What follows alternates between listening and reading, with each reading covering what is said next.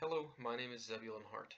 This video serves as an overview of the second project, the final project for the Mining 535 Reclamation course for spring of 2021.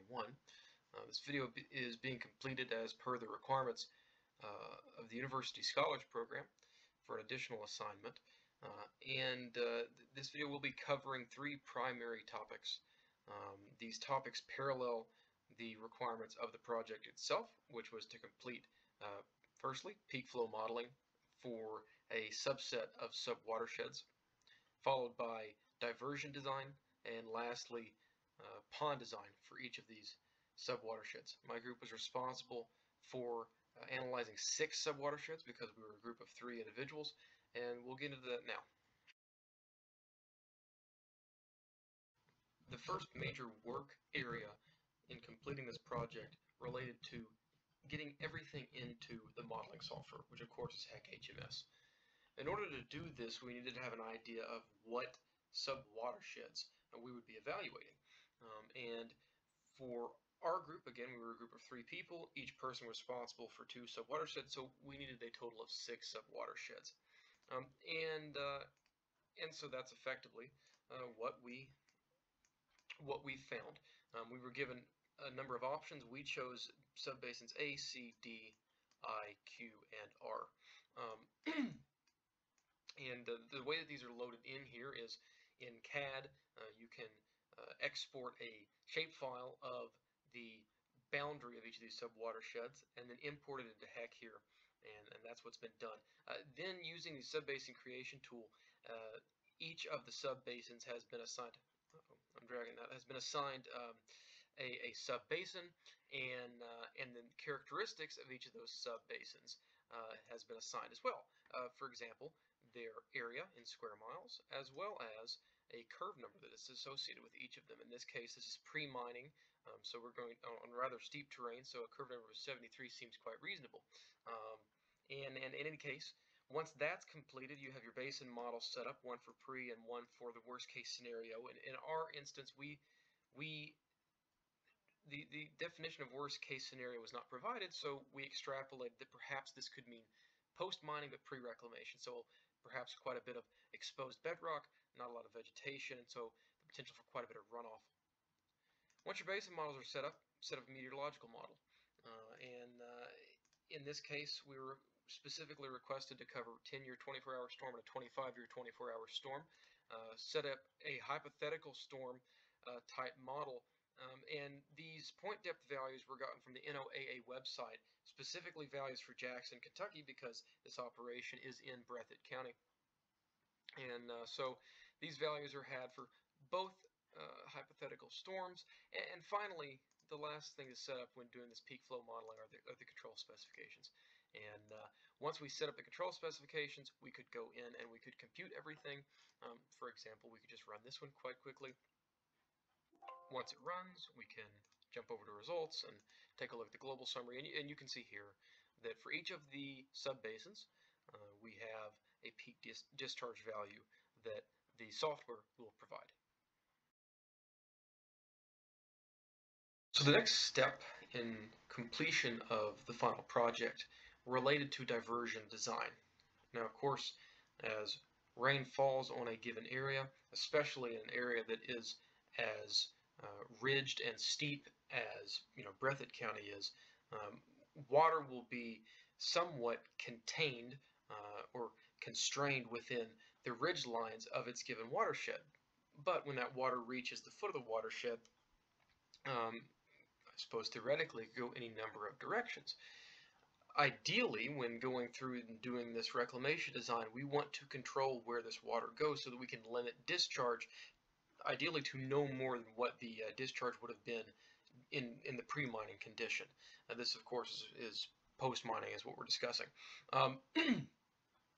And so in order to facilitate or be able to handle the amount of runoff, we have to specifically tailor our diversion ditch geometry and volume to handle the kind of discharge that we can expect to have. And so the reason that you do peak discharge or peak flow modeling first is because that impacts these geometries. You can see that we have an example of the peak flow right over here. And then we can get into doing the design of the ditch for each of the subbasins. We would start off, for instance, with a limiting velocity. This is going to be these values can be found in limiting velocity tables, and it's a function of the competency of the ditch material. From there, in conjunction with the peak discharge value, you calculate your required area, your required ditch area. And then from once you have your required ditch area, once that is known, you can begin to vary other variables to find your design depth. And this can be achieved with Solver in the Excel suite. And so that is what has been done for each of the individual subbasins. And as you can see in our report, we show what those dimensions are on an example diversion ditch cross section. The final step in completing our project involved returning to HEC HMS to design, or at least trial, pond capacity and overall pond design. So once we have our diversions in place, we have an idea of how they're going to flow into a pond. We need to begin to evaluate what a pond will look like. So we have inflow parameters for a pond. We also need outflow parameters for a pond. And in this instance, we decided to use trickle tubes. So one thing I'm not going to show just for the sake of time, because it's a very rudimentary calculation that can be done in Excel, is designing a trickle tube for one of these ponds as for discharge purposes.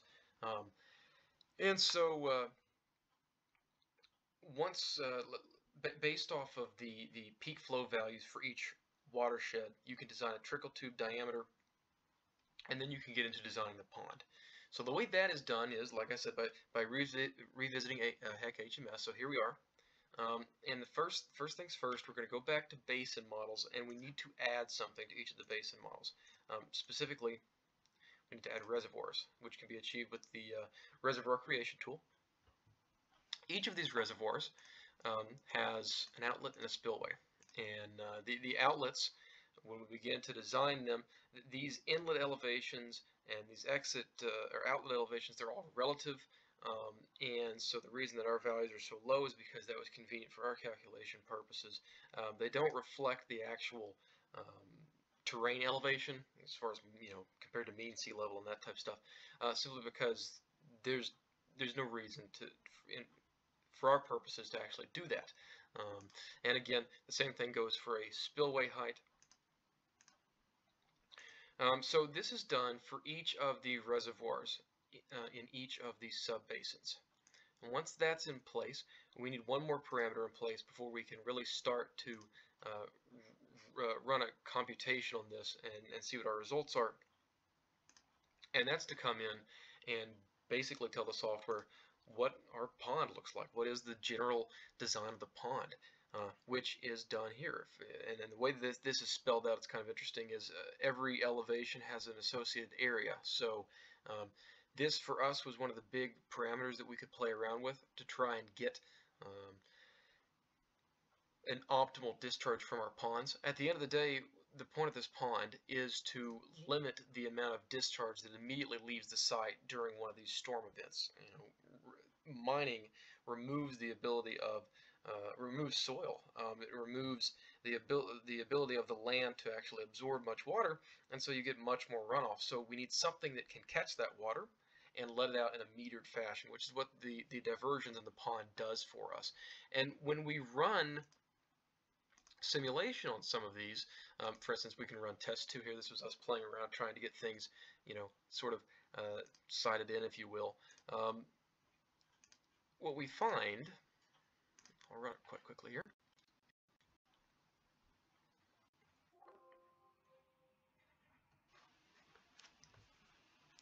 What we find is that the subbasin Q peak discharge, 95.9 cubic feet per second. This is a bit overkill. Again, this is not what our final value is, but it's an example of how the pond can actually catch and retain quite a bit of that flow and limit the amount of discharge in any given period of time. And so once this step is complete here in HEC HMS, and again, that's That test 2 is simply us trying to get a feel for the software. Um, Once that test is complete, we can then go to the Excel sheet, for instance, or into CAD and actually draw the pond, which you can see our pond designs in the report.